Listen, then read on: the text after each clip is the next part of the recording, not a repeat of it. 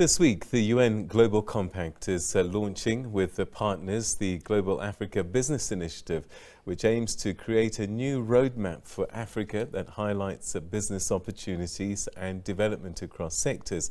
The UN Global Compact partnership brings together business, political and cultural leaders to chart a path forward for equitable growth of a $2.5 trillion market. Now, the launch event, which took place today actually, is happening during the United Nations Assembly and is organized by the UN Global Compact in partnership with the African Union, the UNDP Africa, the UN Economic Commission for Africa and the UN Office of the Special Advisor on Africa.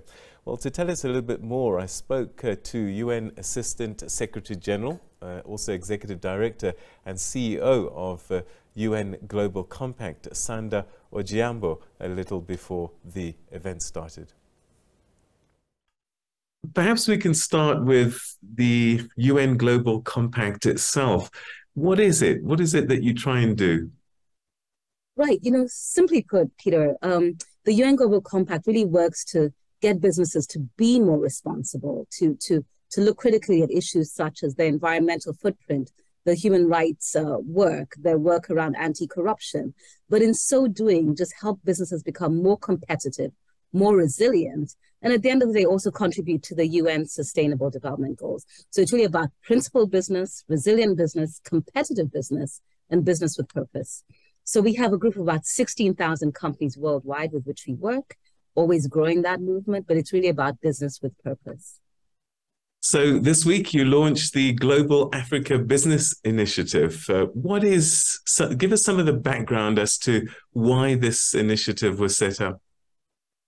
Yeah, and part of it is to provide a platform where African heads of state, African private sector, friends of Africa, philanthropists, all those interested in doing business with, investing with the African continent can come together and I think really examine the opportunity and the potential and the promise of the African continent.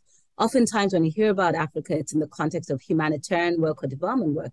But at the same time, if you look at the continent, it's the future for consumerism. It has 1.3 billion people. The GDP is on the up and up at $3.5 trillion. I mean, it's really the continent of promise for the future. We have businesses and big businessmen that are doing great business on the continent. So the idea is to focus on the opportunities on the African continent, but also more importantly, have the story told by these African private sector leaders or African heads of state. And that's really the platform that we're creating. So we have 2 days of discussion and forums led by uniquely African business and political leaders to show the potential and highlight where we need to make those investments to move the continent forward. And who are they talking to, particularly in these 2 days of the conference? Right, so they're going to talk to other African business leaders, African heads of state, African representatives, Friends of Africa. It's a global forum, so in the room we'll also have global business leaders, we'll have investors, we'll have philanthropy. The event is being live streamed, so actually ultimately we're going to talk to the world. Because it's really about bringing the world to shine the light on the opportunities that lie on the African continent. A lot of these initiatives require some political will. You mentioned heads of state. Are the politicians fully on board, not just to arrive and take the register, but to actually get things done afterwards? That's a dialogue and that's a platform we want to create. So, we kick off with the Secretary General. We have the chairperson of the African Union, Mr. Faki, is going to be there. We have some heads of state. We have missions and representatives.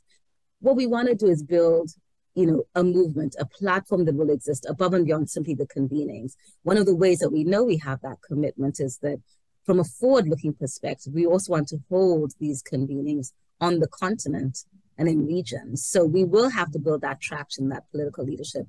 But over time, what we hear more and more from heads of state is they do want African private sector around the table. They realize that business brings a unique lens to solving problems, innovation, speed to market, a better understanding of how to perhaps execute problems, the ability to mobilize capital and financing. So I think the time is right, and we will have that really good public-private partnership commitment around it. One hears about these kinds of gatherings. I mean, what's new and unique about this initiative that you're putting together?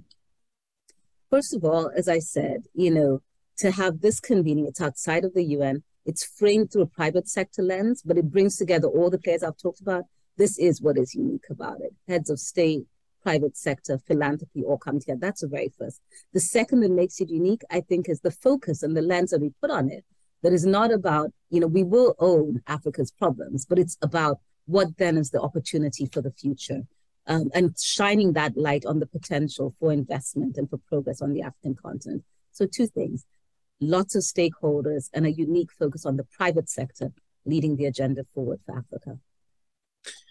How does it fit in with things like the Africa Continental Free Trade Area Agreement? Because that's another thing, isn't it? That's another layer of trying to get business across the continent to work together as a group. That agreement fits right into our agenda. We do have a session, actually, the head of the Continental Free Trade Agreement. And, we are really going to discuss the need to address the policy barriers that limit trade, not only on the continent, but globally. Trade is going to be key and it's a key part of this discussion. We also have Dr. Ngozi of WTO, who'll be joining us as well, and lots of African business leaders who recognize the opportunities to further the way that we do trade intra-country and globally as well. Trade is a big part of the agenda. All right, perhaps as a final question, what will success look like for you at the end of this launch and these 2 days of deliberation? Right, success for us first is a great discussion where we own problems, highlight the challenges and highlight the opportunities. We have a great group of speakers and a great audience, but it doesn't end there. For us, what we do want to look at is how we then sit and chart the way forward with some key outcomes. I think, key work streams already that emerge is financing, because financing seems to be a barrier to a lot of the progress we need to make. What does trade look like for the future? What happens around climate and climate action? Because we have the climate conference coming up in November in Egypt as well. So what we're able to articulate in terms of African private sector positions, but thereafter in the course of the year, be able to take these lessons and this cohort of business leaders onto the African continent and stimulate dialogue and alignment with the private sector as well in country. So it's an ongoing conversation championed by the private sector with action that we hope will help change policy, help change business behavior, but most importantly, put together all of the key stakeholders, the public sector, the private sector, to really drive Africa's story forward.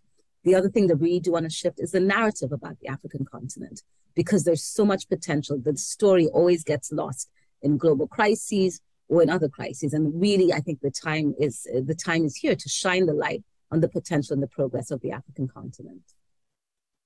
Assistant Secretary General, Executive Director and CEO of UN Global Compact, Ms. Sanda Ojiambo, thank you so much indeed for joining us, and we wish you the best with the launch and the conference itself. Thank you so much. Thank you. Thank you for having me.